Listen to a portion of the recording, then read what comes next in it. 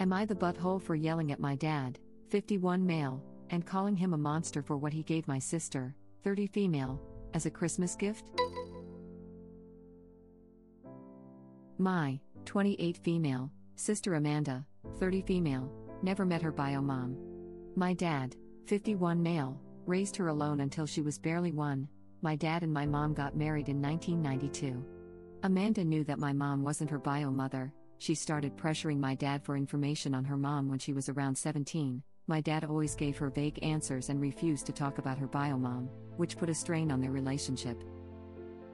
Enters our uncle, 49 male, and revealed the family secret. Apparently, Amy's mom wanted an abortion. She was 19, but my dad and his parents were able to bribe her. They offered her money if she followed up with the pregnancy, and she accepted. My grandparents sold one of their houses and gave her half of that money to Amy's mom when the pregnancy was viable, and the other half she received when she waived her parental rights over Amy to let my mom adopt her when she was 4. My uncle wasn't supposed to tell her that. My grandparents were furious. Amy stopped her crusade to meet her bio mom, and her relationship with my dad went back to normal. Amy never mentioned her bio mom again. Dad got her into therapy after that. A month ago, Amy found out that she was pregnant. The pregnancy was an accident, and she switched birth controls. The problem being, Amy is about to start her surgical residency and her hours are insane. It is basically impossible to raise a baby while working in that rhythm, so she wanted an abortion. The problem is that Mark, 35 male, her fiancé, 6 years together, wanted her to keep the baby. It caused a big fight. In a dick move to convince Amy to keep the baby, Mark told Dad about this. Until that point, no one in our family knew about this. Dad talked with her and they got into an enormous fight. Amy got the abortion 10 days ago. Mark ended up breaking up with her. She is obviously really sad. My dad was acting like a jerk. He was pretending that Amy didn't exist. He didn't want to talk or see her. So on Christmas Day, we were exchanging gifts. When everyone had already finished giving each other gifts, Dad got up and gave Amy her present. He gave her an envelope in front of everyone and told her to open it. It was 3 pictures with something written on the back, a name, an address, and a phone number. Dad told her that he was tired of babying her, that this is a photo of her bio mom and her 2 sons, that was her bio mom address, and that he contacted her bio mom and she is willing to speak with Amy. He gave her Amy's number. Dad thinks that they will have a great relationship since they are so similar. Amy broke down crying. I ended up in a fight with Dad, called him a monster for doing that to her. He just said he was just tired and left. We ended up leaving and she spent the rest of Christmas crying on my shoulder. She is a mess since that. My younger brothers called me a Grinch for making a scene and ruining Christmas. My mom was silent during the whole thing. My parents have been giving me the cold shoulder since Christmas. Am I the butthole here? Edit. Amy is short for Amanda. NTA, it sounds like you and your sister are the only ones not acting like buttholes here. Here's why every single other person involved is a butthole. Her ex-fiancé is a butthole for trying to use her father to control her. Y'all's dad is a butthole for berating her about something that was none of his business and then using Christmas as an opportunity to further lash out at her. Your mother is a butthole for standing by and not saying jack crap while he did it finally. Every younger brother who thinks you're the issue here is a butthole because you're clearly not the one that made a scene. That would be your father. NTA, you made an excellent point of the situation. In point 2, I would add that he deliberately waited for Christmas Day to criticize her in front of everyone. I'd also add, Amy doesn't owe her father anything for existing. Her life isn't a gift from him, or something he purchased by pressuring and bribing a young woman, her mother, who obviously wasn't ready to have a child. The fact she was born doesn't afford him or anyone else the right to control or dictate how she lives her life now. The circumstances of her birth have no bearing on her right to bodily autonomy or her right to make her own decisions. Amy wasn't ready for a baby. Her body, her choice, her life, it's that simple. The father is a monster on this one. His behavior is abusive and babying her here is code for controlling her. If I were Amy, I'd be exercising my right to make my own choices by ending my relationship with my father.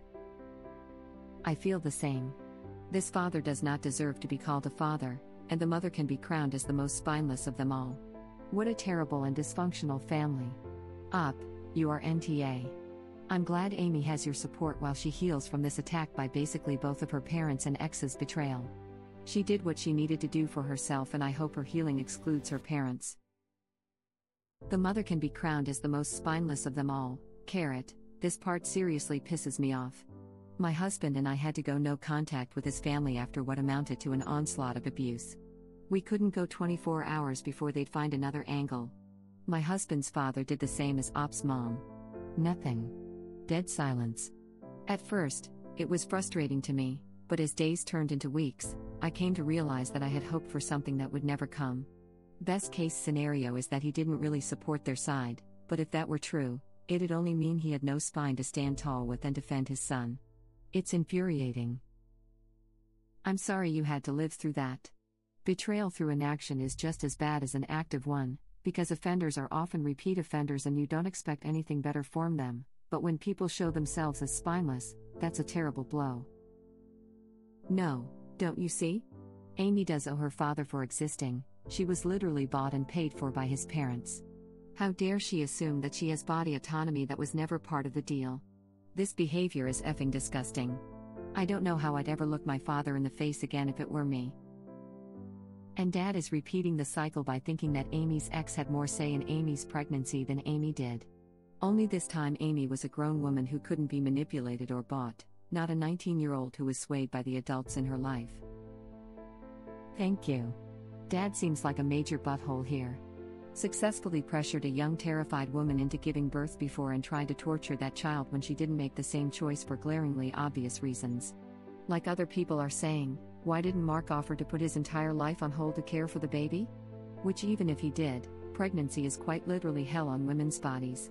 I can't imagine working insane hours entirely on my feet, studying, being on call, just everything that goes with internship while being pregnant. Anyone that can do that is a superhero, but clearly she knew her limits and also had no intention of getting pregnant as she was on birth control. How much you want to bet Mark didn't use condoms? I'd say safe bet. These people are monsters, at least she has Op. In my imagination, Amy tells Dad that she wishes her mother had aborted her, just so that he wouldn't be her dad. Yes, I know, don't actually do that. But it would be proportionally hurtful. NTA, original post, support your sister, and for the rest of the family, return the cold shoulder. And I don't know why they would want to go to the Nye party. In my imagination, Amy reaches out to bio mom and forms a good relationship with her. That's not going to happen though. Even if she was only 19 when she gave up her daughter, I don't know if I could forgive someone for selling me. Having said that, I'd have issues with the family who bought me. It's crazy how anti-abortion people treat people who differentiate on views, nonetheless an immediate family member. Like Jesus Christ, have some effing compassion for your daughter. I talked to Mom and get an idea of how controlling and buttholey he was when he found out she was pregnant. I'm sure she won't care about what Dad has to say half as much as she does now. This, sports medal, sports medal, sports medal. Exactly, and the ex-fiancé clearly told because he thought the family would successfully pressure Amy into a pregnancy. Yeah, and I bet the ex would have left the childcare to Amy, if she had the baby. Goes without saying. And he had the gall to break up with Amy when she should have been the one who kicking his ass to the curb for that move. Ex-fiancé is also a butthole for wanting her to give up her entire career that's just starting to raise a freaking baby immediately right now instead of waiting when they're more established. I mean, they were going to get married and therefore spend their lives together, right? So what's the goddamn rush to pop out a kid at the most inconvenient time possible? I really hope Amy realizes she dodged a goddamn bullet and doesn't have any doubts she made the right decision or not, because she absolutely did. I keep thinking about that post where the guy persuaded his ex to have the baby and he'd raise it, and then was extremely surprised that she did indeed leave him to raise it and did not get back together with him and become a housewife and mother. I remember that.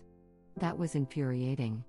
It's the one where she was even voluntarily paying more child support than she legally had to, and he was still pissed off and wanted her to take part in raising the kid and wanted to sue so that the court would force her to help raise the kid, right?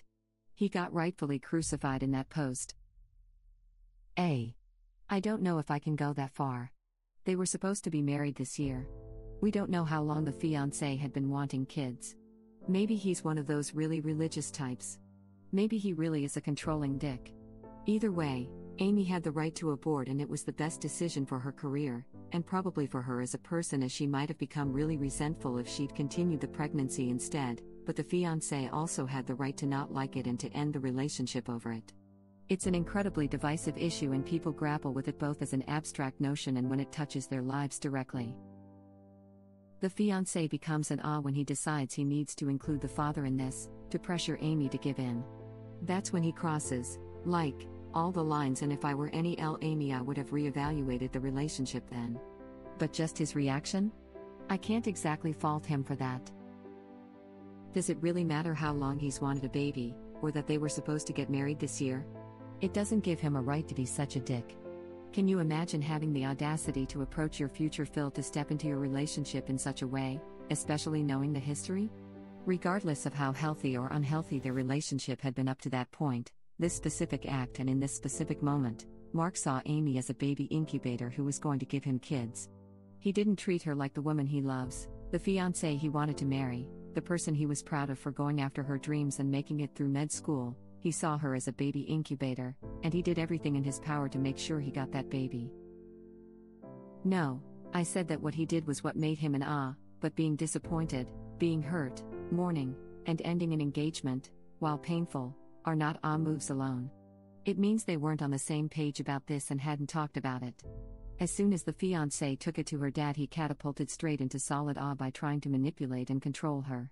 I just didn't agree that his reaction of wanting the pregnancy meant he was controlling.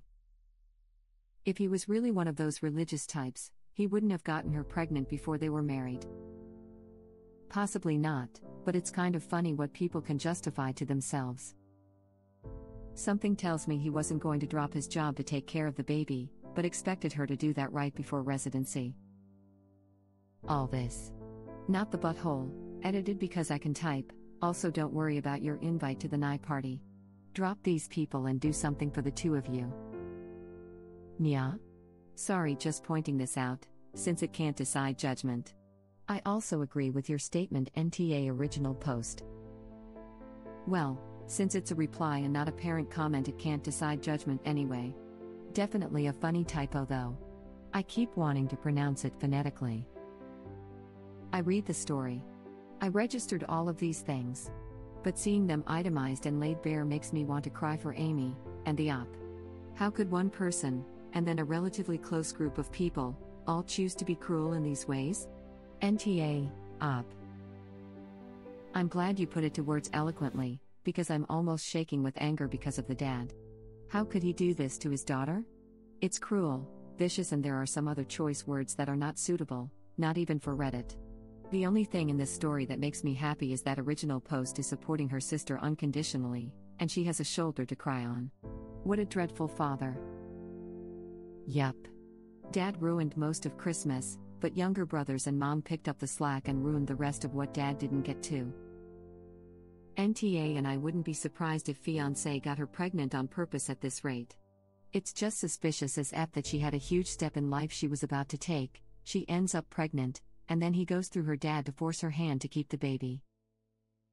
For real. This is monstrous, and a reason to consider cutting them all out. Sounds like all the men in that family are rotten. Just a thought, the mother may have been angry with the father, but rather than make a bad situation worse, she may have opted to deal with the dad in private. I'm not saying that's the case, just that it might have been.